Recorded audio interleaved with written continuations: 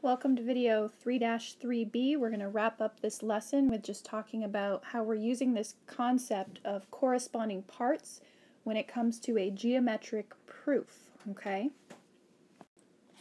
So the type of proof that we are going to emphasize in this class is called a two-column proof, and you can clearly see that the two columns here, the left-hand column is statements, the right-hand column is reasons.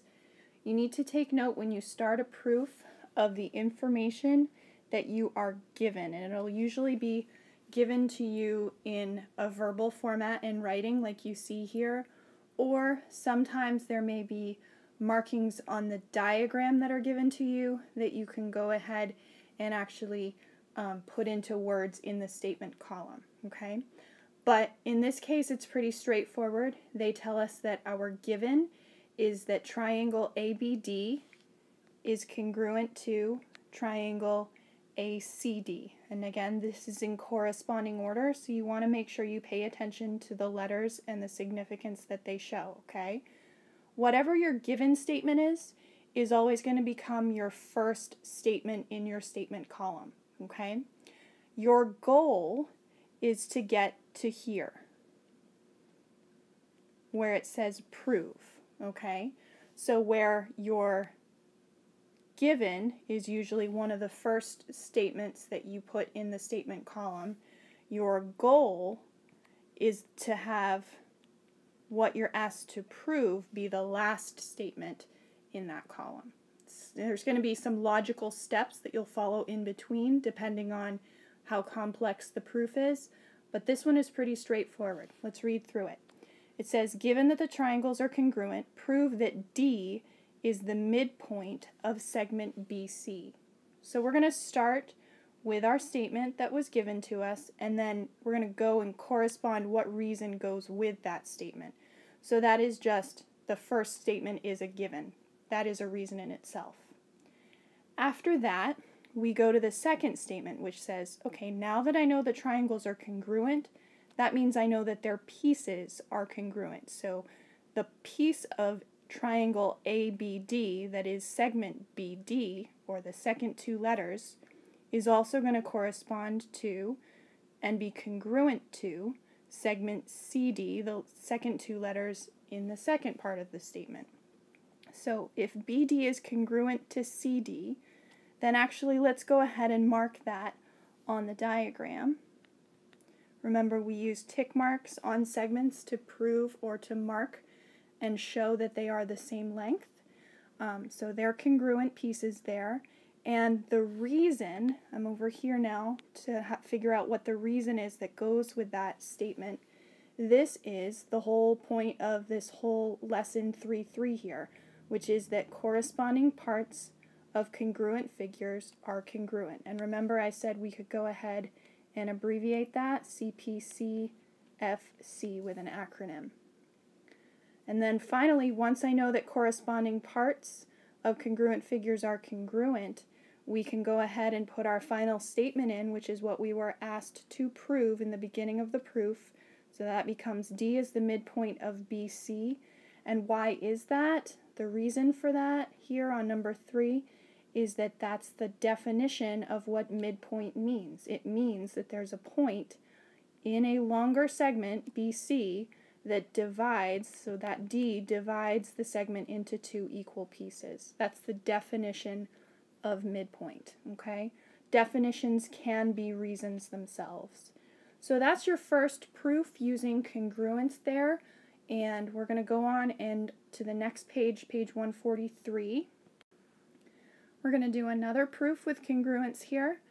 Again, make sure that you put the given information as the first statement, and then the last statement is what you're being asked to prove, okay?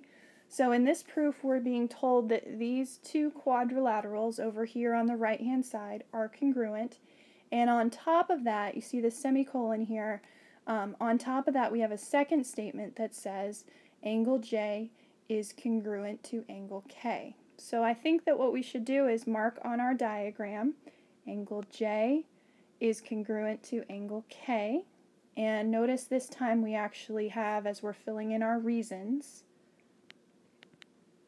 given actually appears as the reason for two statements because that's what we knew when we started the proof.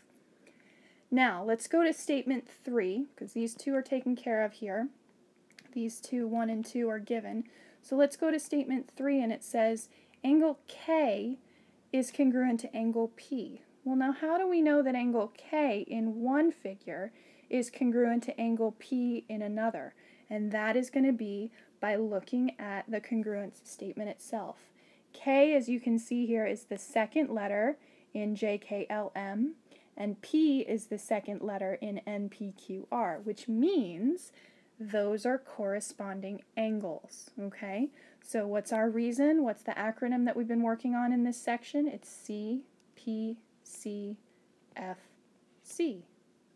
So there you go. You've got your reason that K is going to connect to P, and now that we've put a reason to it, we can add that to the markings on our diagram. And then the question is, we need to somehow relate that J is congruent to P. J in this one is congruent to P in this quadrilateral. How does that work? Because K and P don't correspond. Well, K and P correspond, but J and P don't. Well, now that's true, but now we kind of have to take these two statements 2 and 3 together. Let's read them as a unit, okay? One says J is congruent to K, and then the second one says, yep, and K is congruent to P. So you notice what's happening here is that we kind of are cutting out the middleman of K, and anytime you're cutting out the middleman and making two statements and kind of smushing them into one statement with congruence, that is an issue with the transitive property.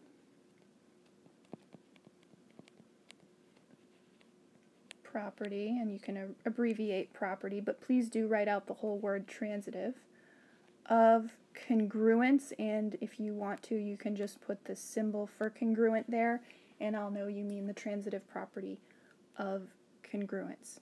So you guys, this is just 2 quick proofs to get you used to the idea of a 2-column format. First of all, statements on the left and reasons on the right, okay? And generally the structure of the statement column progressing from given information as the first 1 or 2 statements, and then also what statement you're asked to prove as needing to be the very last part of that statement column, okay? I don't want you to do any your turns tonight. We're going to do those when we get back together in class next time. But this is just to kind of get your feet wet into what you're going to be asked to reproduce on your own. Okay? We'll see you guys next time.